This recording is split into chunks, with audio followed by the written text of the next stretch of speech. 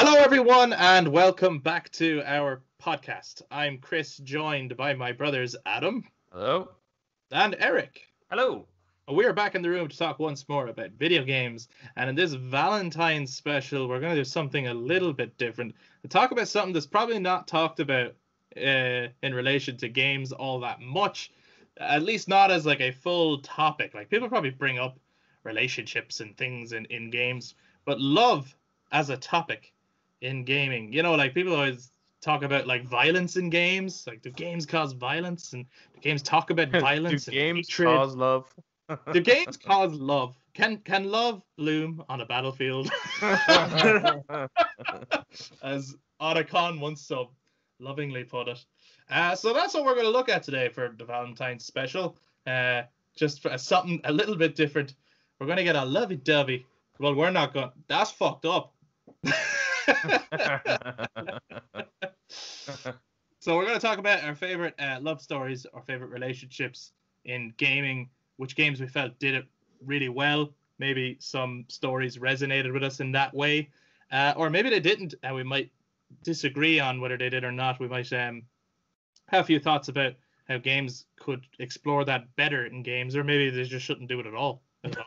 See, we'll see. I don't know what the guys are going to say. I don't even know what I'm going to say. We're just going to see where this whole conversation goes. But if you are watching us on YouTube, you can of course jump into the conversation in the comments below. If you enjoyed this conversation at any point, give us a thumbs up, hit subscribe to show us a bit of support, and click that notification bell so that you know when we put out episodes or bonuses in the future. And if you're listening to us on audio platforms, you can of course still get in touch on our social media platforms, Facebook, Instagram, and Twitter at The Brothers Take, to let us know what your favorite video game love stories are. I think some people get into, like, there's some game genres that I think touch on love as a theme more than others, and maybe we'll get into that. But without further ado, let's talk love.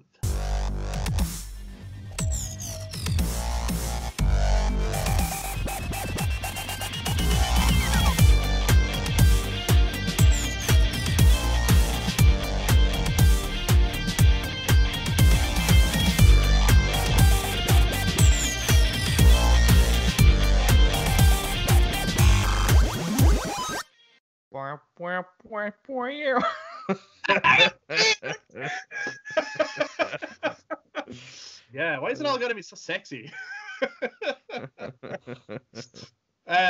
What's the first game even that would come to your mind? That's regarding that. When Chris brought up the topic, do you mean the song or the? what's the first game you think of? And I go, wow. Well, actually, What a topic. Wow. A relationship did come to mind. The mini setup. So one did. Yeah, straight away. Eric, fucking hell, let's jump straight over to you, man. So, which game straight away came to mind, and which relationship came to mind? Nathan and Elena from Uncharted. I mean, the entire 4 games is about their relationship building. It is a bit, isn't it?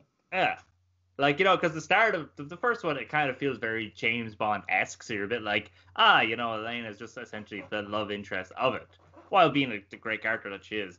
But then the second one, she's back in it, and you're like, oh, okay, so this is going to become a little bit serious. And then you have that last scene just before the credits, when, she was asking him how afraid he was when she's dead. He's like, on a scale of 1 to 10, he's like, a 6? What? A 6? I'm totally like a 7 or an 8. So when you talk about the Guardians were like an 8, those things are terrifying. What's the 10? Clowns. And it's just the dynamic between them. The chemistry there was fantastic. Yeah. What's great about that is, well, firstly, that was good. not scripted at all. That was just them. It feels natural. Laughing, just having a joke. And Nolan North is genuinely afraid of clowns. That's the one thing he's terrified of. Oh, right. I didn't know that. So that's what's really great about that. That's just them riffing. Yeah. Yeah. You can tell as it goes along, he's putting more and more of himself into the character of Nate. I believe he's said that in interviews as well, but he does, they take his likeness on a little bit as well by the fourth one. Much more so when they can, with the kind of little nuances. Mm-hmm.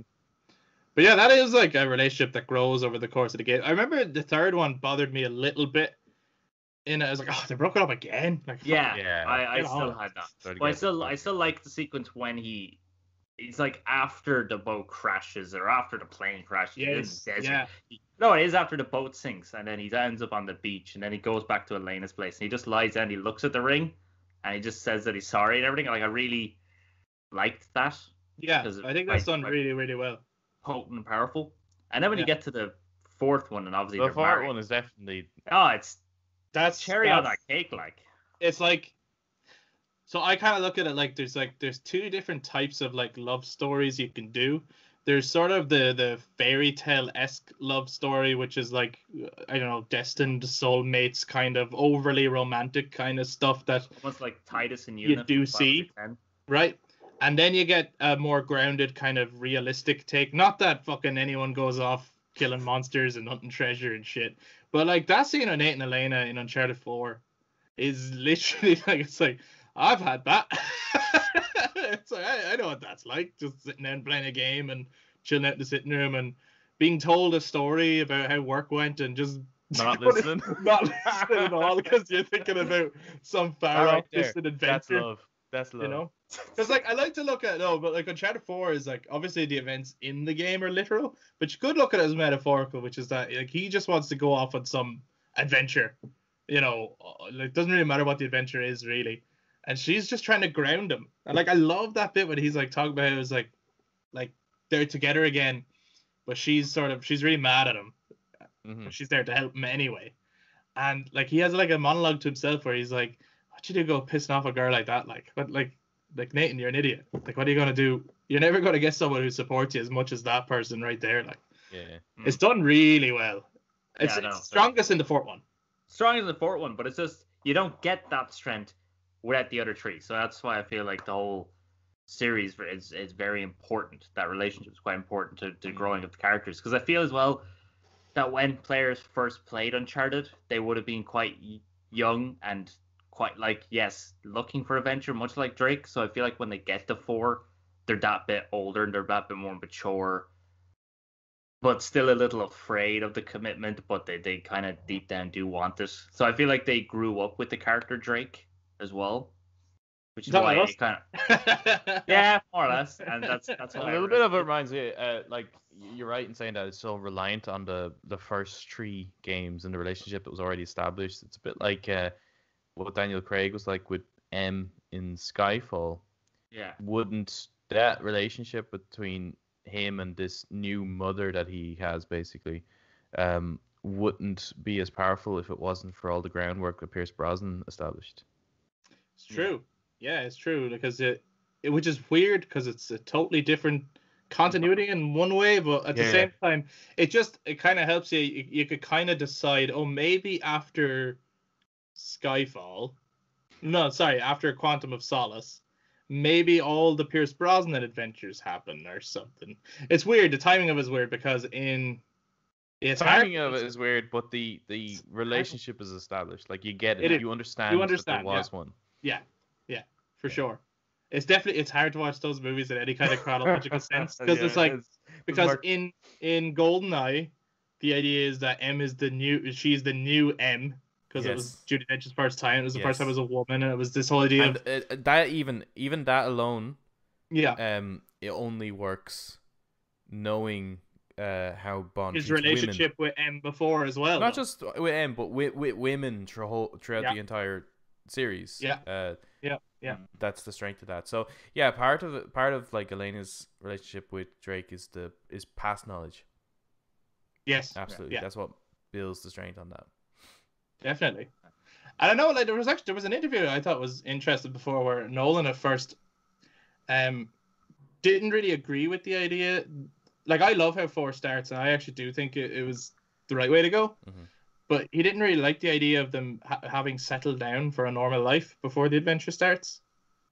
And his biggest reason was always that Elena also loves adventure and loves all that shit, which I think is most apparent in the first game. But I think the point of it is that in the first game, you have 2 kind of young, high-spirited people who are out looking for adventure while they're young. The thing is that Elena grows up and takes on responsibility and learns to settle down. And Nathan does not go. Well, I think we learned that Needs to it's grow. although the two of them, it's something that they really, really loved. You know, like as much as you wanted to do that, at some point there is a life to get on with. Yeah. You gotta let go. But Drake's kind of love for it isn't out of like, oh, but I used to do it or whatever. But it's more to do with we learned that it's actually almost a childhood promise that he's going to continue to do it, and I think that eats away at him a little bit. Yeah. Man, so they're such good. Let's go play Uncharted again. Yeah, That is great. so good. They are great. We're gonna have to dedicate episodes to them. You know what? So I am a little bit bummed out about the film as well. I know that's been delayed now till next year, but the whole again, I think it's gonna be like a fun movie. But you're looking at it going, okay, so we're not gonna get a take on Elena in this, are we? And if we do, she's gonna be quite young, and it's just gonna be weird. It's gonna be like young adult romance if she's in it. I've heard Chloe Fraser is the character that's gonna be in it. Okay. Which fair enough, because in Uncharted 2 they did establish that they have a little bit of history. They know each other, yeah. You know, they know each other from before, so fair enough. But at the same time, you just kind of, it's like, I don't know. It's a weird direction. Yeah, it's one of those things. I'll watch it, but I'm not. If it didn't come out, I won't. I actually don't care. Whoa. Whoa. No, you know what? At this point, I want to see it, but I am a little bit. I kind of have to separate it. I kind of have to go. This is a movie called Uncharted, and I'm going to watch and see what this movie is all about. And I'm trying to separate it from the game as much as possible to try and just take it as its own adventure movie. Good luck. I know. It's really, it's like, really I mean, hard. I know. Like, should you do that? Is that a good thing? Yeah. No, because hopefully it's like- they'll pull something, or it's just like, wow, I really wasn't expecting that, and they really nailed the character. And I think that those be the two things that I'm looking for. It's like, one, something that I don't expect, and two, that this is definitely Nathan Drake. And I think both of those things are going to be impossible for them to live up to. Like, you've set your standards pretty high, Adam. Yeah, a little bit. You mentioned another couple there, Eric, that always come to my mind if I think about love as explored in video games, which is Titus and Yuna. Yeah. I think if Nathan and Elena really represent sort of a slightly realistic, obviously there's nothing really realistic about games, but their interactions with each other yeah, are quite realistic. A realistic kind of grounded. Titus and Yuna kind of represent that sort of fairy tale, meant to be, I don't know, like total fantasy love. Yeah. Romeo and Juliet are a bad example. But you know, I'm thinking along those lines, or it's like, oh wow, it's sort of, it's written in the stars kind of a thing, you know, that kind of shit. Yeah, kind of like love at first sight sort of thing. While no, I wouldn't agree with that at all. No, I don't think it's love at first sight. No, but that kind It's of like, because enchanted. love at first sight isn't a thing, right? It's just not. Mario and Peach. What? That's one-sided, Adam. It was one-sided. Mario and Peach, that's the equivalent of like... You know what? Mario and Peach are the pivotal video game couple. Link and Zelda. That's the traditional are they even fantasy romantic with each other? romance. I think Titus and Yuna's relationship is very... like, we actually see that develop. Oh, no, I know that. Yeah, and it's not that fantastical, really. It's No, actually but probably the most grounded thing in the game.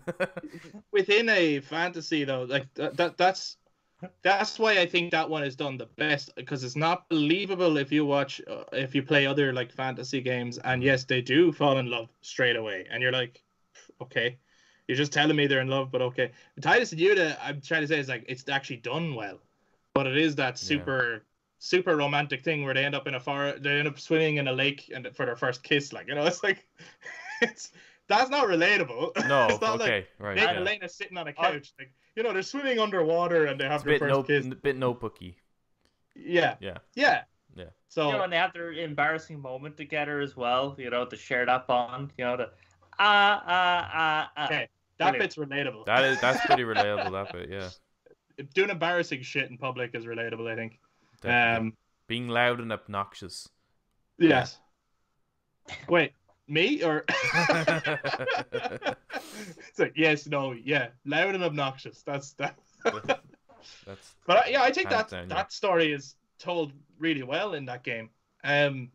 I don't know if like I always hear when people are talking about the Final Fantasy games that 8 is the love story. Well, no, I mean it's kind of love is weird. absolutely explored in even 7, isn't it? Like so, like Yeah, it's exploring all of them, but I mean that like when people talk about like like the main theme, okay, right? Like yeah. the strongest theme. I've often heard 8 being described as a love story. Bye, And a Eric. Squall and Renoa are like, oh, I'll see you later, Eric. Bye, Eric. Good talking to you, bro. He's back now. Yeah, I just got allergic to the bullshit you were talking, Chris. I just gotta take a moment. I had to leave. I had enough of this shit. No, Eric, have you heard that before? Final Fantasy VIII is always described as a love story. And the Yes. Squall and Renoa, yeah. That's primarily what it was. They wanted to write a love story. And every time I look at it and play a bit of it, I'm like, I don't see it at all. And I play Final Fantasy X, like I see it straight away. No, I see it. I see it with the opening scene, that opening cinematic where you have the two guys training, and you have like the weird empress woman. Then you have the main girl in the blue dress. I see it, right? That it's and even the iconic imagery for it is her in his arms. Yeah, with them embracing. Yeah. And yeah, you just play it and you go, what the fuck kind of anime bullshit is this?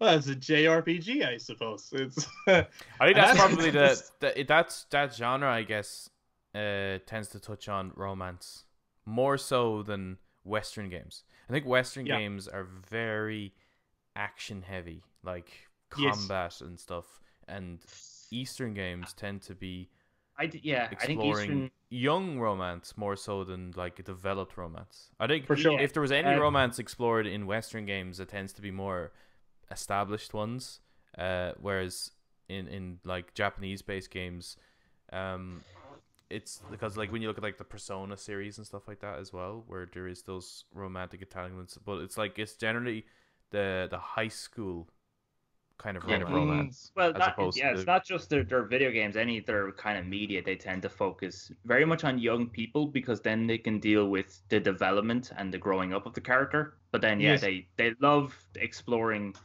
character developments and like relationships and stuff, while also putting up like the weirdest fucking shit. Well, stark contrast to just like some weird floating high-pitched speaking eyeballs just talking, and like what the, and like a bunch of high school students getting ripped to shreds. It's like, this is what the fuck. It's not in Persona. All of them, everything ever. I thought this was a very specific reference, the floating ice thing, and it sounded really specific. No, it's just general. Okay. Eastern media. What the fuck? They're like, I've never played a JRPG where it's set in high school. I've never. Persona is a good reference because they do go into high schools. The only one I know of. It's the only one I can think of where you're actually set in a high school. I can't think of any. Oh, I'm sure there's others.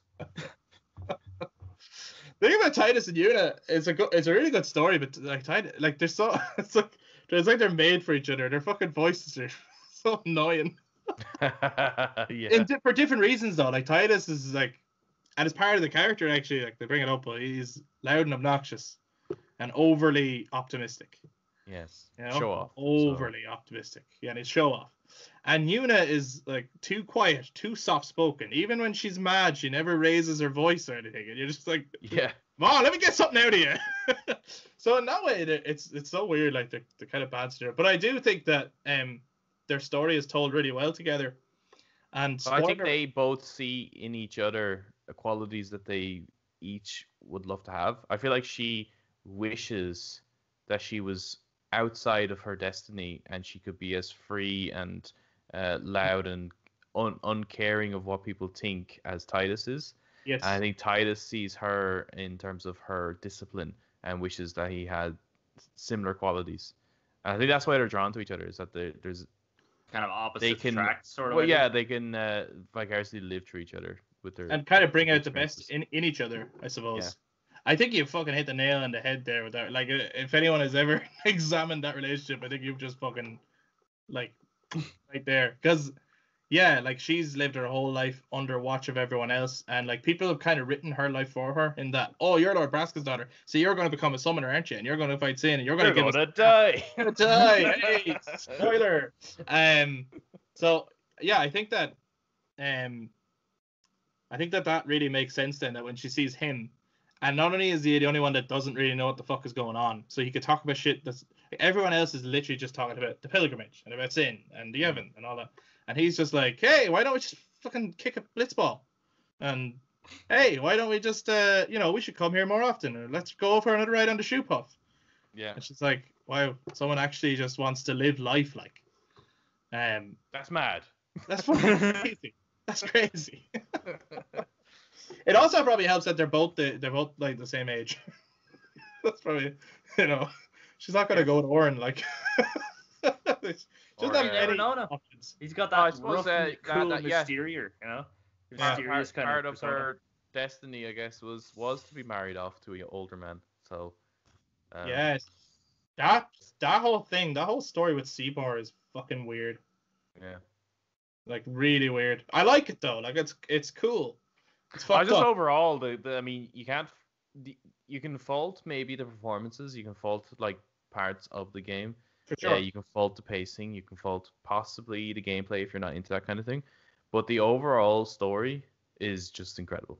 Yeah. Like the actual themes that it's covering. And even to this day, still don't know what the hell's going on, really. But I love it. I know everything that's going on in that game, except for whatever the fuck Titus is. And I'm still to this day want someone who doesn't just have a theory, but who actually understands it to explain it to me.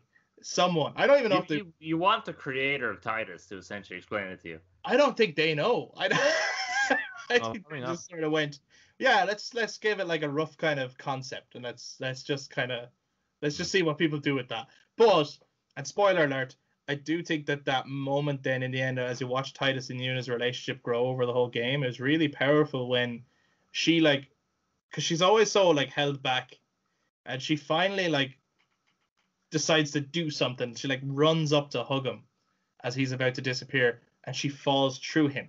Mm-hmm. And then she's like, she realizes that she's going to lose him having done this quest and this pilgrimage, and just decides to tell him for the first time in the whole game, I love you, before letting him go. I think that scene is really powerful once you've watched the whole experience. Eric, it's okay. It's okay. It's okay, bro. It's okay, bro. It is, though, isn't it? It's beautiful. It's beautiful. It's pretty good. It's all right. It's beautiful. And the music swells and it soars, and as usually. It's music. The music gets everyone. If music is good, it's always that cherry in the cake. It's always that real kind of pinnacle thing that makes people cry if the music is good. Mm-hmm. Yeah, I think so. I think, well, it's like combined, isn't it? It's like music and imagery. It's like, okay, that imagery is pretty fucking sad. And then it's like, well, that music is really sad. And then you put the two together. And the context. And the context. And then you're like, this is the fucking Triforce of love. Context, music, and sad shit. Yeah. Sad imagery.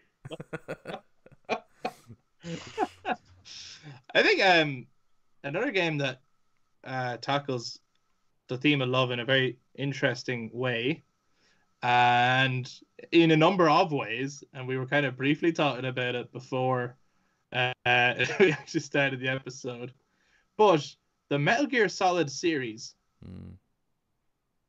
delves into it, like a lot of games delve into it, but it actually delves into it quite a bit for a game that's kind of, more so about themes of war and identity and politics. It does actually deal with love in a very interesting way. Not like it's never. I don't think is in any of the games is it ever just like really straightforward, where anyone is just like, I love this person and they love me, and it's not complicated. Well, no, because even Merle and Johnny's, well, even though they get married, it's kind of a complicated one still. Like, yeah, it's like, yeah, there is a little bit more straightforward though, I think, than. Well, yeah, theirs is the most straightforward. Yeah, but it's definitely. still not. But it's still like at the wedding, and how did you meet? Like, Oh, well, we Yeah. almost died. I had her hostage, and she took my clothes off. Yeah. You know, it's still not like a normal. No. No. None of them are they? His story arc is really good, though, isn't it? Like, Johnny? yeah. Well, it's just so The fucking fact that funny he that was when too, the fact that his cowardice Is what saved the world. Is what saved the world. Yeah. Like that's funny. wasn't it, he was afraid of needles. He's afraid of needles. They never got the nano machines. Yeah, yeah. To control him. He always made up an excuse to prevent himself from getting the nanomachines, which is why he's always shitting himself. I don't know if we brought that up when we were talking about Metal Gear Solid 4. We were talking about how fucking genius Kojima is at rapping, but he gave the shitting joke throughout the game a backstory. he went that far, like he explained the shitting jokes. But I think in the MGS series, I mean, there's a good few romances that are really good stories, but I think the one that tops it is Otacon and Sniper Wolf. Because when we're talking about the Triforce of love here, that absolutely plays effect here. When she like the imagery of her just after being gunned down and her blood soaking the snow, and him trying to understand why this had to happen to him. Yeah. And then the music kicks in. It's like, amazing. It's so good. And wonderful. I think to this day, it's a lot of people's favorite scene in the Metal Gear Solid saga is the death of Sniper Wolf. Like, for a lot of people, it's highly praised. But it's such an interesting story choice. Like, Otacon is literally being held hostage by these horrible people. But she treats him nicely. For whatever reason. Is it clear that Sniper Wolf felt anything for Otacon? Or is it that part's not clear, but Otacon absolutely felt for her. Yes, yeah. And like that always registered with me when he's sort of talking about her on the codec, and then he gets to the point where he begs you not to kill her. And he's so conflicted because he's trying to help you stop these guys, but at the same time he's like, please don't kill her. Like she's not bad. She's not a bad person. And he's like, Otacon. As far as I remember, like she did used to like walk through the caves, and she would she'd give him the handkerchief and so that they could pet the wolves together, and she would they would exchange stories that way. So there's clear moments between the two. Yeah. And why she felt anything for Otacon, that bit's not clear, but there's obviously a level of humanity in her that perhaps she was hoping that this could have been that could have gone somewhere. Perhaps maybe she could have left the life and yeah, maybe again maybe Otacon was the bit that was saving her from this or something. I don't know. Like maybe it was sort of like an opposite thing. Like she's always surrounded by people who just want to kill, and now she sees Otacon who just wants to build. He doesn't want to destroy like everyone else she would have ever known. So maybe it's kind of like an opposite thing. Like so she would have been probably as a female soldier, probably surrounded by a lot of testosterone driven guys. And therefore now she meets Otacon. There's possibly that. Yeah, there's probably the fact that he's not a very manly man in the kind of a Hollywood action sense. Yeah. He's a much more sensitive guy. That even her being a woman who's absolutely not a very sensitive soul either. She's a hard ass. She's one of the best soldiers in Foxhound. But perhaps that's something that she never really got to experience, is this more sensitive, intimate. And perhaps there's a relationship there that, like the way she's like kind of looking out for this guy. Like this is a one opportunity to look after someone that perhaps that gives her a feeling that she had with, I suppose Big Boss when he took her in. Yes. See, I always a moment of kindness. I always kind of thought that like how she viewed Otacon was as like a wounded puppy. Yeah. That needed looking after, that needed kind of nurture. Everyone else, like even like your Donald Anderson and your Kenneth Bakers, they might not be physical fighters, but they were tough, and they would probably fight back verbally or give threats or whatever. And Otacon was like the one totally like innocent soul probably in the entire place, who still like was just like, oh no, this is like a peace robot we're making. Like totally naive of the world around him. And I don't know if she saw him as like an innocence that needed to be kind of, it's like we Looked should after. preserve this because he's actually, everyone else here is kind of in the business and they kind of know what they're in for, whereas he's actually a civilian. Yeah. If you know what I mean, like she is a military woman. Kind of almost like, I don't know, for some reason the image of the rose in Beauty and the Beast, for some reason that kind of reminded me of that. Oh, looking after the rose and make sure the rose doesn't that's wither. fucking deep though. Actually, there's a character named Rose in Metal Gear Solid. There is. The love interest of That's Raiden. not a very good romance. No, that one's As yeah. far as See what I mean? Yeah. See, like you go through them and you go, these aren't But then good. again, the only one that we really know is actually an artificial one anyway. So We don't know Rose. No, Yeah, no. We kind of got to know the other one. It was Well, yeah, hold on. playing Rose hooky might with have- Colonel. Kinda. Rose had a good relationship with Colonel there. You know what I mean? She did. again, it was It an was a cover, artificial- man. It was a cover. Everything we know about Rose is artificial. We actually don't know what she's like. Man, it's so deep. It's Don't get me on this like Metal Gear Solid fucking rabbit hole again. Like I'm like, oh my god. Can't do this. Nothing's what I mean, know. I mean, when it comes to the subject of love and Metal Gear Solid, most topics are probably going to include Otacon. Yes. Yeah. They have his relationship with Sniper Wolf, his relationship with Emma, his relationship with his own Yeah, but I think stepmother. Eva's relationship with Big Boss is a really interesting one because she never, and it's so over the top James Bondy. Yeah. But See, then I never believed it. That's the thing about that. yeah, one.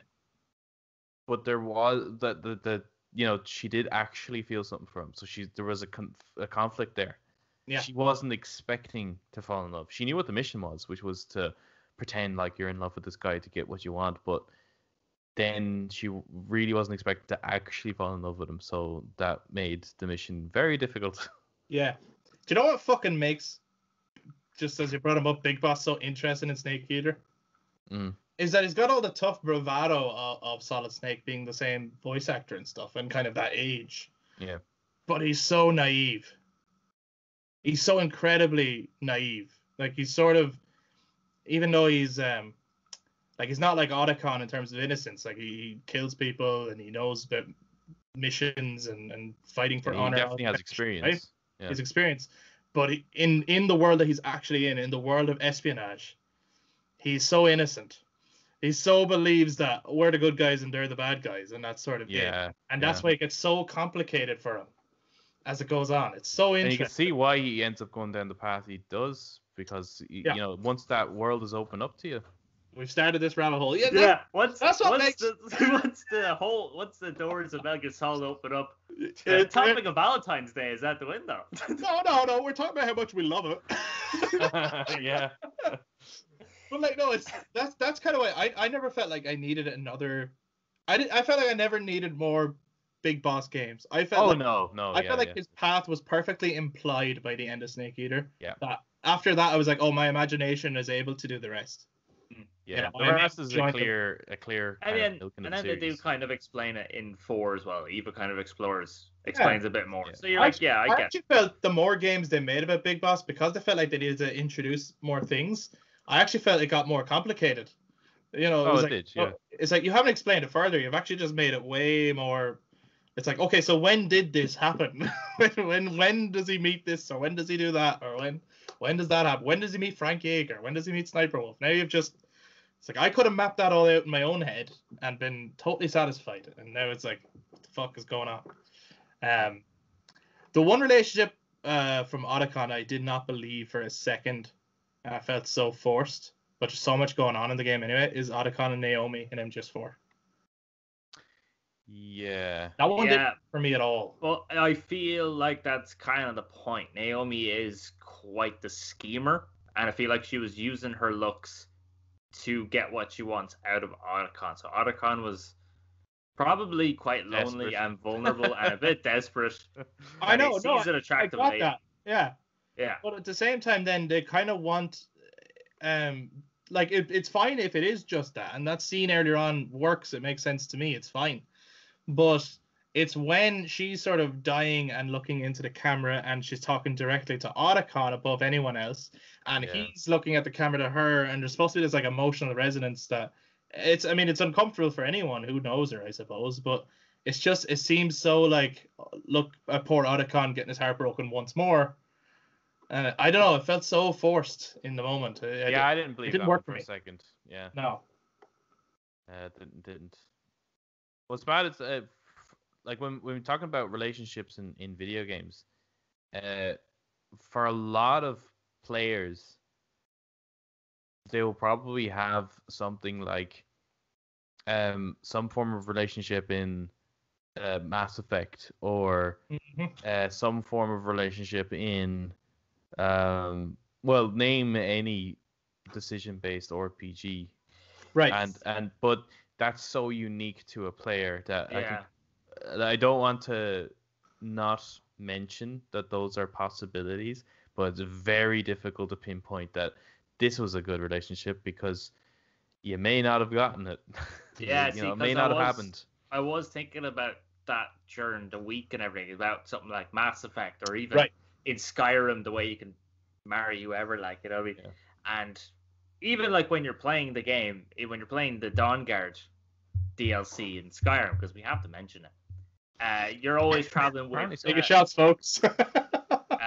you're always traveling with this character called Serana, Yeah. which is she's a fantastic character, but because the game is choice based, or the same on Mass Effect, the way you have choices of romances depending on your gender or sexuality. Yeah, I wouldn't count them based on exactly that. Or you The know what I mean? Sims. Well, Or you Sims, see, like, well, I mean, see, with Mass Effect, I would count it. Not that we can, anyone can definitively say that, oh, this relationship is handled particularly well, right? But they handle the topic of love or kind of sexual relations very well. Yeah. They just put it into the player's hands. Hmm. It's one of the biggest things people talk about when they play Mass Effect is, oh, who did you romance? Yeah. I've heard it so many times, like, who did you romance? And people compare and contrast, and it goes beyond, you know, they because they put it in your hands, they go beyond what some might consider the traditional boundaries of who loves who, and you know, like that game is so inclusive, is what I'm trying to say. Mass Effect. It just goes beyond, because it's like, it's in the future. There's so many species. You can be with anyone or anything, whoever you fall in love with, and like even Joker falls in love with a robot. And the robot starts to love him back when it starts learning what love is, and then asks you questions like, "Do you think I should try telling some jokes? Do you think he would like that?" It's like, you have to give like love advice to the robot about how to fucking woo your fucking pilot. Yeah. So I think it handles the theme really well. You know, it's just that probably better than each most decision-based games. Yeah, I would think where relationships are involved. Yeah. Because there's a. I suppose it's because it's scripted as well. It's not like you don't have infinite choices. You have like a number of choices, and it eventually has some form of conclusion. But the way it gets there is a lot more impressive, I think, than most other games. I also like that by the third game, by Mass Effect 3, while you would have went on your romance or romances, that some of your crewmates are also romancing each other as well, which really brings them more to life and treats them more as actual living characters rather than just these NPCs. But the interesting about it is, like, from game to game, like, you could decide to be, you know, to sleep around with the different character, you know, change character in each game if you want, or you could continue a romance with one character, like, throughout the games. Mm-hmm. Like, if say Tally is the person that you're into, you can't romance Tally in the first one. Can you not? No. So in the first, I thought now we're talking about Mass Effect. So in the first one, as if you're going for the females, you can only romance Liara and Ashley. Oh, okay. And if you're going for the males, you can only romance, I think it's Garrus and Caden. I mean, Garrus is cool, but he's nowhere near as attractive as Liara, no matter what way you look at it. No. Different species. Only in the second and third one can you actually romance Tali. So the only character you can romance throughout all of them is there's like two, Garrus and Liara are the only ones you can romance throughout the whole trilogy. Wow. But she doesn't really play a role. Liara, unless you have the DLC, she's not really in. Yeah, I hear you. Yeah. But everyone will have the DLC in the Legendary Edition. Hey. Yeah. I'm really excited about it. I can't wait. Oh no, I was just thinking about I just wish it was coming story. I was just thinking about the story arcs for these characters. Yeah. And I was like, they're so good. But that's not what we're talking about. We're not talking about that. We're talking about romance and Valentines. You sound really mad about that. Yeah, because now I wish I was talking about this. I don't want to talk about Valentines. Tangents are okay. Tangents are all right. I know we can't go. Like we could. Last time we could go on. It's dangerous. Them. Yeah, it's dangerous when you open that door, isn't it? Yeah. Keep on forever. The thing is, I think that because I think we're kind of not struggling to find what to talk about in this kind of topic. Yeah. But that there's no substantial, right? I think we've pretty much mentioned the substantial ones. Now maybe other people have ones that like really stand out to them, like, but I think it's fair to say that romance in video games, it hasn't been handled well. It's generally used as plot devices, like things like, oh, your loved one is missing and you gotta go into this creepy town and try find her, kind of stuff. And it's like, okay, you're telling me, but I would love to see how did that relationship like kind of unfold, or parts during the game where show me that these two did actually, like, what is the connection? Yeah, make me care to find this person as opposed to telling me I need to. I think you've touched on something that's really interesting, because I'm thinking at myself, like, okay, there's games that if you change the type of relationship we're talking about, if you were to talk about familial love, I think there's really strong standout examples of that in games. Yeah. And yet romantic love, it seems to be there's only a few, and it seems to be that it's only a small element of the game and not like the strongest theme of the game. But like, even like, and this isn't like the only old games did the whole damsel and the love is off screen type of thing. Final Fantasy 15. We're supposed to believe that for the whole game, like, that Noctis is in love with this Lunafreya character, and when she's taken away, it's supposed to be, like, really heartbreaking. And like, I felt nothing for that character. Like, yeah, she's not in it. Like, doesn't exactly play the same. She's supposed to be kind of similar to Yuna. Yeah, or Aerith even. Or even Aerith, but shows up about as much as I fucking don't know. Not a lot anyway. Like, right? Final Fantasy 7 remake. She's in the game as much as Leslie. No, Leslie's in it more. Like, I was say, like, I was about to compare it even to Red 13. He's only at the end of the game, but he's in it longer than Lunafreya. Like, she has fuck all screen time, which is really weird because she's such a well-established character in Kingsglaive, the film. Yeah. But that's the thing. It felt like you needed to watch the film to understand her, and that's it's not okay, but fair enough if you do it and you go, okay, now I have a grasp of her. In that film, there is no time spent between her and Noctis. No. So the thing that's still left out of the whole story is the relationship between the two, who are like, the quest is to go meet Lunafreya and get married. Yeah. And then shit goes sideways, right? That's actually the point of the whole thing, is your three mates are escorting you to meet your bride-to-be so you can get married.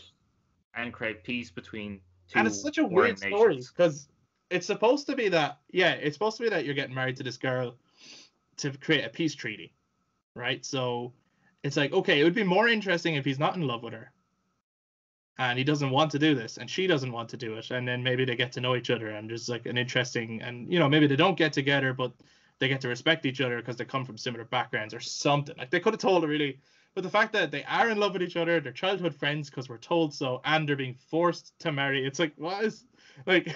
Okay, so are the Empire all that bad at the moment? Like, what is like? It's just really messy storytelling that doesn't. You're not really. I feel like it doesn't engage you enough.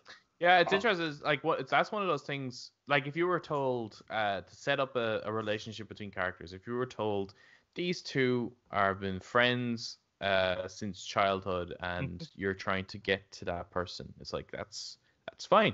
Or these two have been enemies all their life, and they're looking to destroy each other. Okay, that's fine. Like those type of setups are okay in terms of like we're just wanting to get to the meat of the main story, and we've established their relationship with just this small little backstory. But love is one of those things that just doesn't work in that way, and it's probably because it's way easier to make friends, it's way easier to make enemies than it is to find love. So Yeah. I think that's something that you actually have to show develop. I don't think people can accept that these people are in love like just like that. It's just it's a complicated thing that takes time, because obviously within love itself it's like there's falling outs and there's all kinds of struggles, and that's what establishes that relationship. That's why like Drake and Elena's relationship works so damn well in Uncharted 4, is because it's not perfect. It's really not perfect. There's like in friendship there's like an absolute.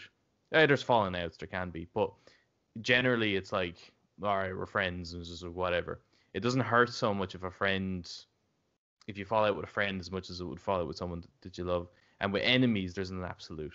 There's like, you may end up having to work with them a little bit or whatever, but end of the day, you're always going to be enemies, and at the end of the day, you're always going to be friends, possibly. But with the like kind of a love relationship, it's so damn complicated that piece has to be the setting almost, or part of the story. You can't just in passing tell us that. Yeah, which is why another modern game that only came out last year, that's progressive in so many ways, but I feel like it's another area where I don't really believe it, and that's the love between Ellie and Dina in The Last of Us Part 2. I was okay, you're telling me they're in love. I see a scene where they're kissing, they're hanging out, cool. I didn't see it happen though, and this is like this is your strength. This is what you're so good at. It's like, I saw Joel like fall in love with Ellie as a child in the first game, and it was done so amazingly well. It's like, why didn't you give me enough time to like hang out with Dina, that maybe like we're not together yet and we're gonna get together later and build up to it, so that I really feel it. I felt that as well with Abby and Owen. Right. So okay. I was totally like, I get that opposites attract, but she is such a depressing negative shit that I just can't see how Owen would like her. I could see them being friends, but that romanticness, I could. Owen was just way too upbeat, and he's way too kind of positive. Well, actually, you know what? You're right there. Like their chemistry came off as friends. Yeah. People just hanging out, which obviously, like, people who are in love are friends. There's a friendship, but there's something more than that, because otherwise you are just friends. You can tell by their tone and their body language. But so I kind of believe. So when they separated and he went with the other one, I was like, right, I believe that, right? Because they just didn't work. It felt like they were trying to make something work and it didn't work. So I believed that when they separated. But then him still wanting her, I was like, nah, I don't really believe. No, I just don't believe it because I don't see it. It doesn't work. So it seems like. There's probably way more examples of that as well, where like relationships that just don't seem to work translate in video games.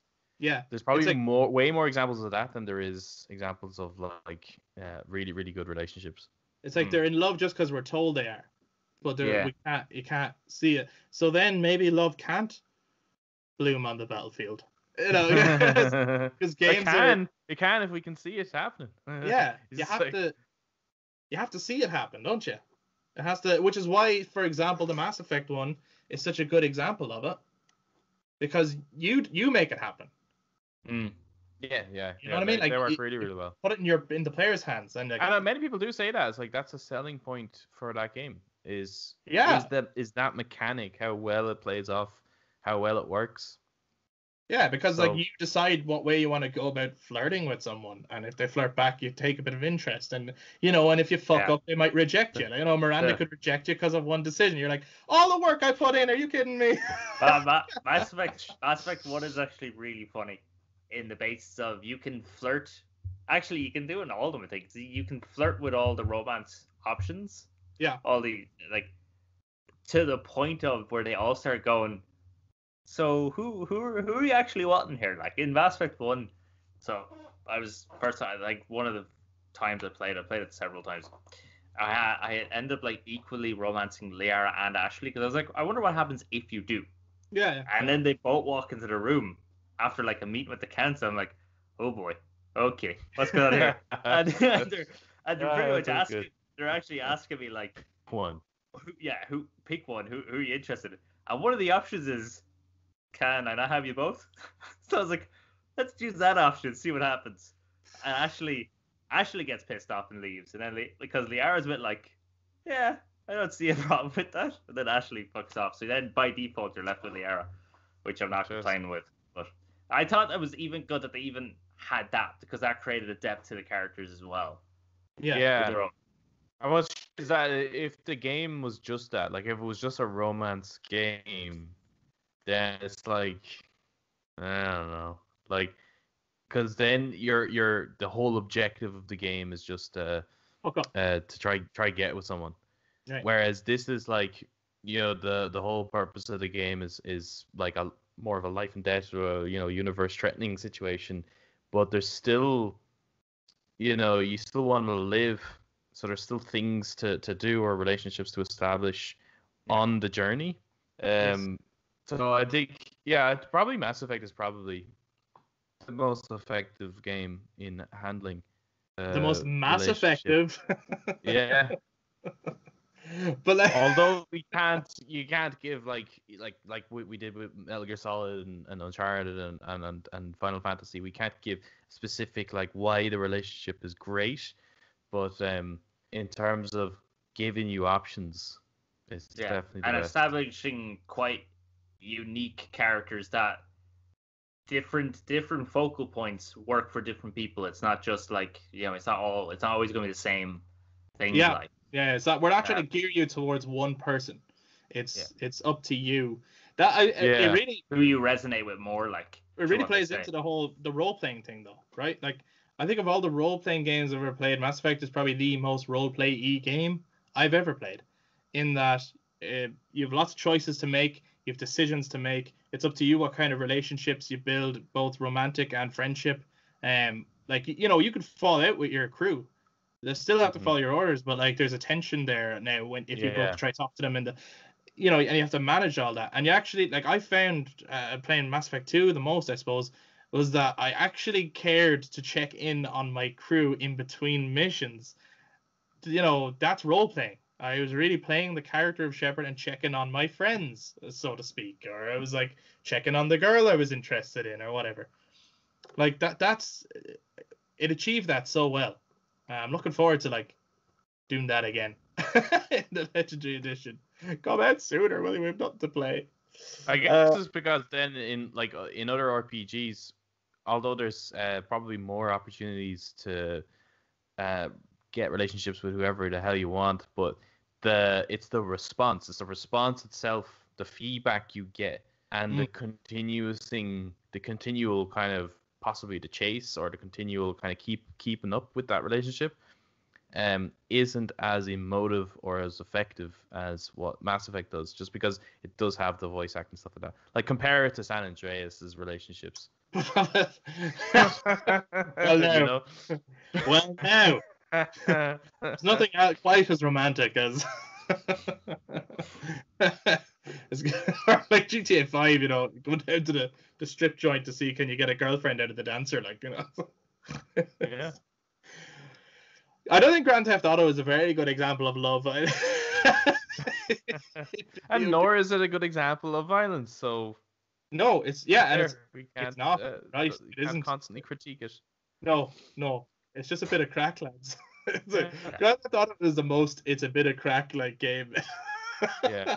Like out there, like it's like all of this is just for fun. It's not. Yeah. It's a really good satire of the kind of American way of life. So like, yeah, in it when you're tackling like the romance in GTA, they're not really doing it for love. They're doing it to have a bit of like, the best looking accessory essentially. Like, you know what I mean? That's kind of almost the way it is. And yeah, when you're like the violence is over the top and the there's no crimes respect. are over the top. Like no one has any respect for each other or anything. No. All they care about is that getting that big nice house on the hill with the fancy car and having a shit ton of money and everything like that. And wearing the nice expensive suits, which is the American dream, I suppose. So it's a satire of that.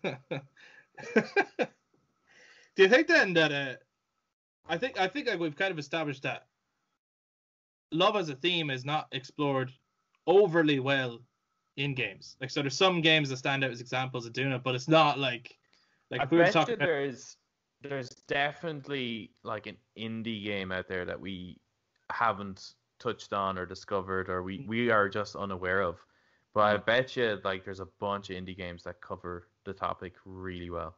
Yeah. I suppose saying love is kind of the wrong thing to say, because like there's so many different types of that emotion, and like again, like I would we're say, not talking about Master Chief and Cortana kind of love here.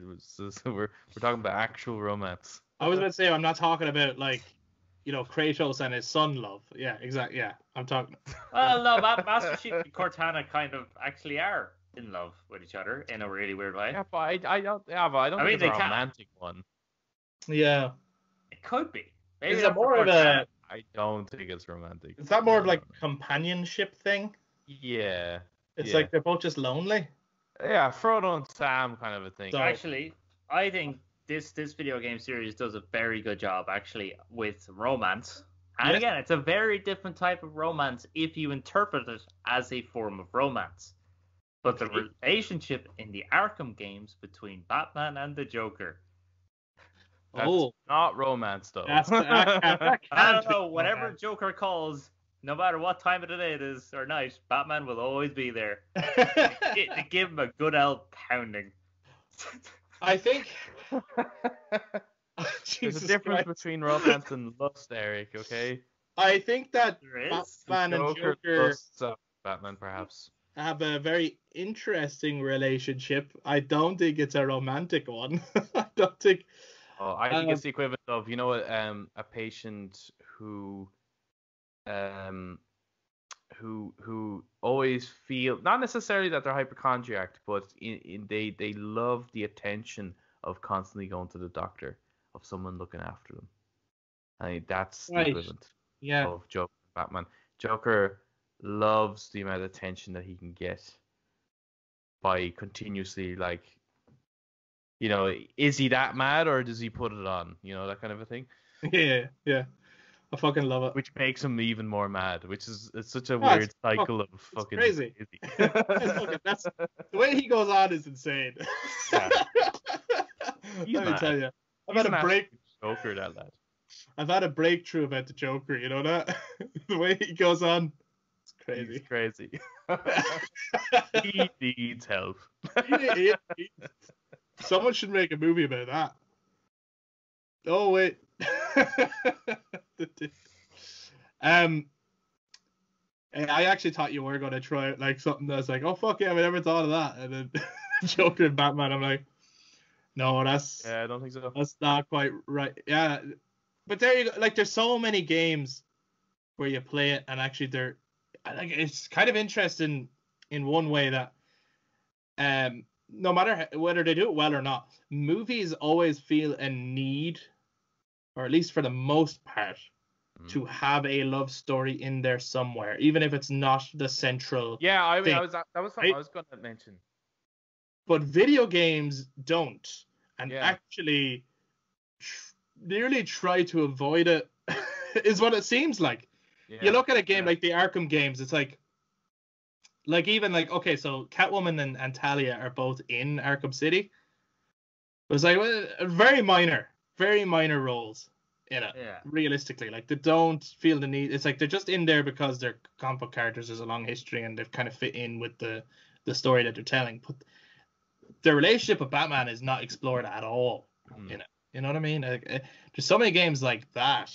Kratos gets a whole trilogy of revenge without ever meeting anyone that he could in any way fall in love with. You know, it's like Well, yeah, Doctor, like we could say that as well with in films. Every time there's like a female brought on in the script somewhere, 9 times out of 10 they're there to romance the main lead actor, and it's just the most fake and bullshitty role that you could give anyone, really. Yeah. Whereas in video games, we could easily name a bunch of badass female characters, and not a single one of them are probably in a romance. Yeah. At all. That's the thing. Whereas we're struggling to find a romance relationship. And that's fucking interesting. And actually, you look at let's look at the first Resident Evil. Right? Yeah. You've got 2 main protagonists, right? It's PS1 era too. We're talking the 90s. It's not like we're all fucking super progressive in the world of Hollywood at this point. Yeah, you've got this video game. It's got these 2 leads, a male and a female. And like their relationship is completely professional. Yeah, and no, but seriously, like crazy. That's my. You guys are nuts. Are you telling me they don't bang at the end? But same, yeah, they did again. Make a movie out of this. Even in the 5th one, they do that because Sheva asks Chris like what Jill means to her. He's like, "Oh, we're just partners." That's it. She's just my partner. Yeah. Versus when they have to make the movie, right? Then they make the character of Alice, and she has a fucking romance in the movie. Yeah. It's so unnecessary. It's like I was watching the directors and writers commentary of The Desolation of Smaug, and they're talking about the sequence when Tauriel is healing Killy. Oh, right. It is Killy, isn't it? Yeah. And they're like going on about this, like, you know, adding in the love relationship and stuff, and Philippa Boynes, she says, you know, because you need this kind of element in it, you know. I'm just sitting here going, no, you do not at all. You don't. Need this. You really you don't. do not need a love story in a fantasy about people trying to establish a home for themselves. That is not what you need. Like, they could have just had maybe that she learns dwarves aren't the brutes that she probably grew up thinking that they were, and just have a respect. She's such a badass character, really well portrayed. Mm-hmm. Yeah. And they go ahead and ruin her with just the most basic of storylines that you could incorporate.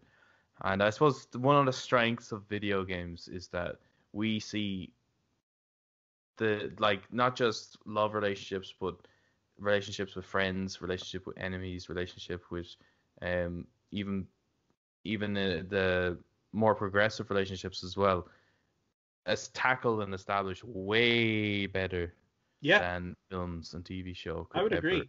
Imagine of tackling. Yeah, I would agree, and I've always kind of like. I kind of have a feeling that sometimes video games are a direct response, because, like, you know, when you're playing them, that the developers, they draw so much inspiration. Like, they're huge fans of movies and literature and pop culture, and because you always see it come in, and eventually games actually do affect movies as well, right? But I've always felt like sometimes with games, they're literally protesting against some of the tropes of Hollywood when they make their game. Right? Yeah. Not protesting. Maybe that's not the right word, but like breaking the mold. I think so. Yeah, I think so. Like, I've always probably as well to do with like the aim, I guess, the objective of like a character in a movie versus a character in a game. In a game, like, because when you think about it, right, so games then overplay violence more so than film and TV show ever does, right? But can you imagine a game without violence? I think it would actually be impossible, right? Because even violence. What do you mean? Violence of any kind? Like Tetris is not. Yeah, but like Journey. Tetris still. Firewatch, The Witness. Yeah. What Am do I you gonna? mean, Al? Am I What do you gonna? mean? What do you mean? I'm gonna pull like a page out of like Seth MacFarlane and just start naming loads of things. I don't mean violence in terms of like you have to blow up things' heads and Right. stuff like that, because even Beat Saber has a level of violence to it. Right. Oh, Like you just mean it's conflict Okay. more so than Conflict, violence. yeah, There's okay. conflict. Yeah. There has to be, because it's like that's the whole point of the the progression and earning points, and that's the objective. The completionist thing is the objective. Whereas in movie, what's the end game of a character? And I guess they've ran out of ideas other than just beating the bad guy and getting the girl. Some films tackle that a little bit better than others, but they seem to they can't quite get past that. Like I think in terms of like games still have so much more to explore, Yes. Yeah. or they can do quite a lot with the idea of that progression and what you can earn, because that although it's the same pretty much for every game, but the visual and metaphorical for that is different every time. But movies, I think they've kind of run their course a little bit in what they can establish. Right. I think that's what kind of makes something like Dawn of the Planet of Apes and War for the Planet of the Apes a bit different. Is that it is just a journey of character and a journey of parallels rather than the whole beating the bad guy and getting the girl at the end. Oh, right. Yeah. I know. Yeah. There's always exceptions to the rule. Oh yeah, absolutely. For sure. But I think it's most prevalent in the action genre. That's the one where it's like how many where it's like Dawn of the Planet of the Apes and War of the Planet of the Apes. Are they action movies? There's action elements in it, but are they action movies, or are they more? They're kind of more dramas, I think. Okay, better example would be, I suppose, what makes again a lot of people like the films would be John Wick. They're action films. He beats the bad guy, but there is no girl at the end. There's no romance to it. You know what I mean? Right. There isn't the first one though. He lost and her, right? That's why I think that Chapter 2 and Chapter 3 are very poor in comparison. Like Chapter 3 is not a good movie. Like it's good crack, but it's not fucking shame on you. It's not a good film. Like there's no real kind of goal, and it's an excuse for more action basically. In John Wick 1, there is the girl. Yes, I get that. But she dies and he's just wanting to mourn her, and then is brought on this. So it's not exactly Transformers 3, you know what I mean? Like the bad guy just to get that girl. Like it's not not that. It's something that I think is a bit more personal, a bit more relatable. His relationship, even though the wife is dead, that sort of relationship, you understand that more. Yeah. Well, it's done really well in that because the relationship is present even though it's not there. Yeah. They really use visuals better. They use visuals to really tell their kind of relationship and everything. Well, I think there's something interesting, just to go back to the games, in that, like, I wonder, was there ever a conversation like, hey, what if we made a game where over the course of the game, like the whole point of the game is that you fall in love with this person, and that's the reward at the end, is that you've fallen in love. I wonder if anyone, who the fuck would want to play that? I wonder if that's ever been a conversation. It's like, okay, but who do you shoot? Who do you fight? It's like, no, you just, that's the point of the game. We're just, there's plenty of shooting games, plenty of fight. Like, let's just make a game about just, falling in love with a guy. Yeah, what do you do? What do you do in the game? I don't know. Maybe you go on like dates and shit. You're like, who the fuck? Just go do that in real life. Yeah, I think it would be difficult. It because would. Even in a game like Life is Strange, there's still I was just thinking of that one. There's still conflict in that, even though there's that's the closest to what you're kind of getting at. Yeah, and I'm not even saying that I want that. I'm just saying it's so interesting. Like if you look at it, and maybe the lack of like big soaring examples of it is a result of it's like, well, to be honest with you, like love is a very prevalent thing out there in the world, and it's like, for a lot of people, it's something that maybe they have or they're aspiring to in real life. It's like, that's not what I want to turn on a video game for. Possibly. I want to escape reality. I want to turn into, a demon slayer or a god killer, or like I want to be in the army. Or coming back to a little full circle here, I think that's what makes Mass Effect so good for people, is that not only are they escaping their reality, they're they're entering a new reality. It's still quite believable. Things that they can do in reality, or at least want to be able to do in reality, they can now do this with a little bit more ease because you have options and know what the right thing is to say. Yeah. You can't stray too far from the path. Yeah. You kind of like, yeah, I know. If I just go up, right, yeah, that's probably the best option. Or Right. down, right, and It's definitely like depending on the genre, because romance obviously can slow down the action heavily. That's the thing. Yeah. So the games that we've mentioned that it seems to work in are games that are quite cinematic, and they have a story to tell. Yes. And usually have a long time to do it. Like, so if I was to come back to say, like, I think in terms of that, Uncharted, I think, is it's a believable relationship. In terms of like fantastical love, Happy Valentine's Day on a card thing, Titus and Una seems to be the one that for me would resonate the most. And it takes a long time, like there's interest there at the start for sure. There's, she's pretty, and he's kind of hot, but like they're both living, like if you look at everyone else around them, like so there's an interest for sure, but the actual love part just comes from like so many cutscenes of the two of them ending up on their own talking to each other as they're looking out at the world. Yeah. On this grand adventure that you play over fucking hours and hours and hours. So it takes time, I think, is what it is. Anything where the love is just established off screen, it's just like, sure, okay, I'll just accept it. They're in love. I don't know why. I don't know anything about them. They're just in love. It doesn't affect your actions then. No, it doesn't. And you realize that that's not the point of the game, so that's fine. Whereas for some games, like if it is the point, and if it needs to have an emotional resonance by the end of it, then you realize, like Nate and Elena's one, you need to understand that Nate does love Elena, and that Elena really loves Nate, so that by the end he can finally let this shit go, because he realizes what he's about to lose. Yeah, I'm saying, man. Yeah. I think the only game where I played where it's like, you have to. They're already in love. The relationship is already established, and it tends to work in its favor. There may be loads, but the one that stands out to me is Resident Evil 7. That tends to work because it gives me enough reason to know why exactly he is willing to walk into this incredibly creepy looking building. But then that quickly turns into, okay, fuck you, bitch, I'm out of here. It doesn't take long before you're... Now it's not I'm going in anymore. It's now I have to get out. Like it's enough just to get you into the door. It'd be nice though if his voice acting was just a bit better. Yeah, I was gonna say I don't believe him at all. I was only what's going on?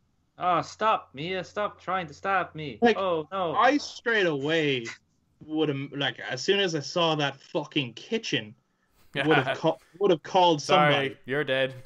No, I wouldn't have left, but I would have been like, oh, no, this isn't just like, I'm in the area. This is like, this place is fucked up. I gotta call the police. This is really fucked up. What do you mean the kitchen? I would have called someone the minute I turned the corner and see the insignia of cow. Yeah, well, that's the thing. Yeah, he just walks through and he's just like, whoa, that's weird. And he's like in a dungeon and he sees a cage and he goes, Mia, is that you? You're like, what? Why aren't you freaking out? Who the fuck is this voice actor? Just before that, like, a body like floats up in the water, like half his face gone, and he's just like, ah. Yeah, his performance isn't good.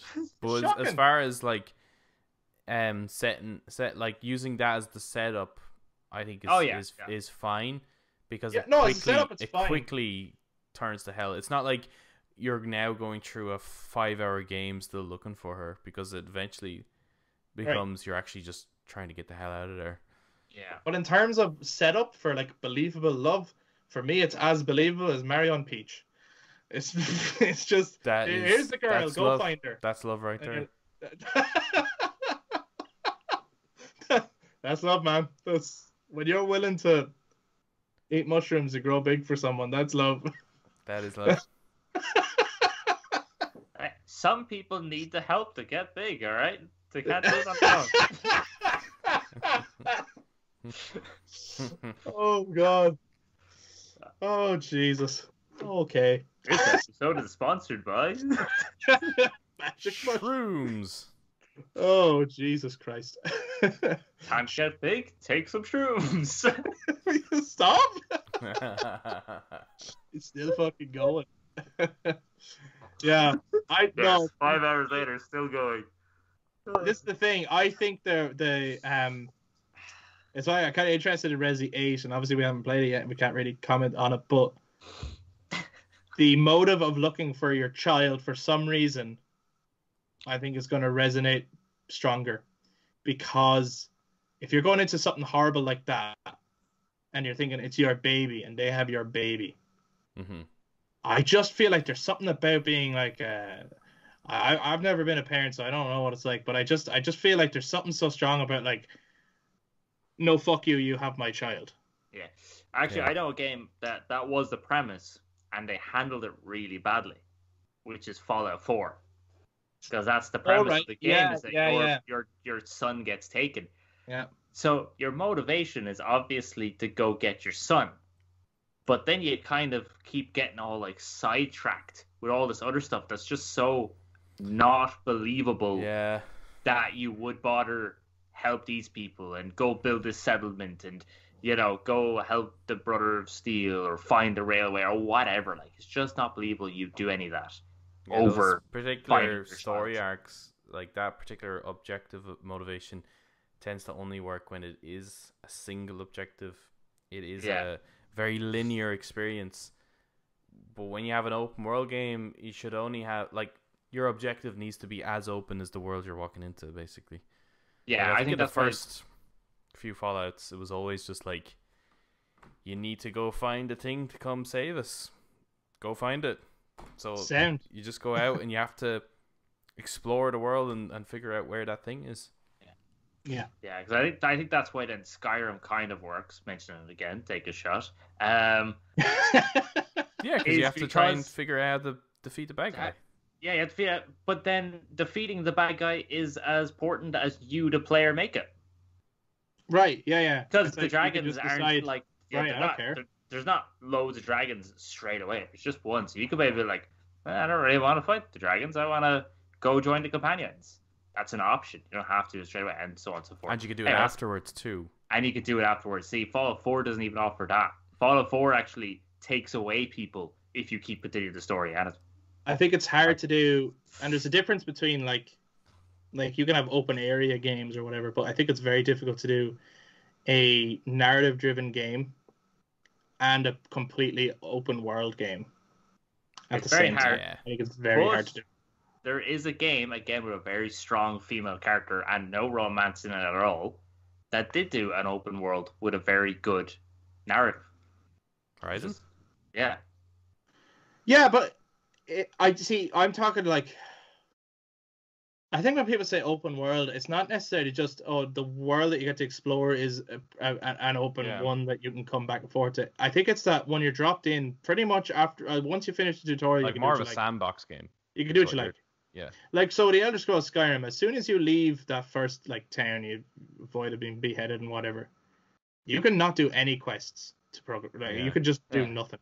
All right. With Horizon, you have to progress the story to open up the map. Kind of like Horizon's very like, or a game that's more like it would be Ghost of Tsushima. It's like, it is an open world game, but it's not like Skyrim. Yeah, okay, I get what you mean. You get what I'm saying? Yeah. I think that's what, for me, that's sort of the decision. Like, I think it's hard. Like, you have to sacrifice one for the other. If you want ultimate choice, which is probably why Fallout 4 doesn't work. If you want to give the player total choice and total freedom, then you can't give them a really personal narrative at the same time. Because the two will go against each other. It's like, well, okay, the story wants me to have a sense of urgency and to get on with it, but I want to go and rob a farm. Unless, of course, your personal objective is to just survive. Yeah, right. Okay. So I think something more general work. then would need to be the. It has to be a little specific. bit, like a very selfish objective as opposed to looking out for someone else. I think that would be good for if they do, well, they will do. But I think that would be a good objective for Fallout, because now you're not playing. Now, being good or bad is defined by your objective, not necessarily by you wanting to. I think a good objective, for Fallout would be you actually start in the wasteland, and your objective is actually try and somehow end up living in a vault. It's like, that's the dream come true. I'd love to live in a vault. the rich fuckers That'd in be there. fucking cool. And it's you're working backwards, Yeah. and you're always starting a vault. Yeah, no, that would. Try- I think try that would ending be a one. really I cool think twist on that. Fallout New Vegas is the only one that I've played that doesn't start in a vault, and it was quite interesting. Do you know actually what's another good relationship that kind of worked for me, which goes against what I was kind of saying earlier about the whole like the Mia thing and in those games where it's like you're looking for your wife and it's just established that that's your wife, so you're supposed to love her or whatever. And it's kind of weird because there is no acting from your side of it. And that's Dead Space, the first Dead Space. I found myself that I don't think it's like the greatest example of romance in a game or anything like that, but I cared about her. I wanted to find her. I did want to save her. You know what I mean? That's a great game. For me, that worked. Yeah, Dead Space is great. That twist was so fucking good. That's the thing as well. They kind of built the core around the whole. It's like looking for your wife is the key, and your wife is going to interact with you, and it's actually going to be play into like the finale of the game. And for me, that whole thing worked. It was all built around that relationship. But yeah, you don't see it blossom. You don't see it grow. Not like look, we jumped straight into it. That's the thing. In the very beginning, we were like, no, we got it. These are the ones. Pretty much, yeah. We have it. But maybe there's a game out there. There's definitely going to be a mobile app game that's someone's got something where you have to like text, a message, and then the AI will text it back to you, and you have to like try and get into their pants by the end of the game or something. Maybe. I'm not gonna lie. I'm pretty sure that's a thing. I think it's called Virtual Girlfriend. In fact, I'll just check the app now. Yeah, she's still there. Hasn't divorced me. So. But I'd say there's console games out there as well that are like that have huge love stories. Yeah, I mean, there's some really weird ones. If you keep scrolling through the PlayStation Store, you come across some very questionable looking games that. Like the cover art is like. Is this even legal? Like, especially in the VR section, there's some fucking weird shit. Like, are you sure you're not just on the? Okay. Well, what I was trying to say was that if there's one that's actually nice and good, let us know. Jump into the comments and stay away from that fucking weird VR section Adam's on about. But yeah, there's probably loads of games out there. I'd imagine there's loads more JRPGs. I think that would be that's the genre that's like. Full of them. Like Kingdom Hearts probably has. It probably has a strong love story in there. But when we went to explain Kingdom Hearts, or got explained to us by Nathan, he never mentioned a love story. Maybe it's not that important, or maybe it's just that it's like, oh, if I start talking about that, well, it gets even more confusing. Okay, so that's where everyone else comes in. If you know of a game that has a particularly strong love story that you feel we didn't mention, you're like, guys, you've missed the big one. Or if there's a relationship or a couple out there in gaming that you feel particularly works, do let us know. If you're watching this on YouTube, you can jump down into the comments to let us know. You can also help us out by giving us a thumbs up, hitting subscribe, and clicking that notification bell so you know when we put out future episodes. If you're listening to us on audio platforms such as Spotify, Apple Podcasts, Google Podcasts, wherever else you like to listen to us, you can participate in social media, Facebook, Instagram, and Twitter at The Brothers Take.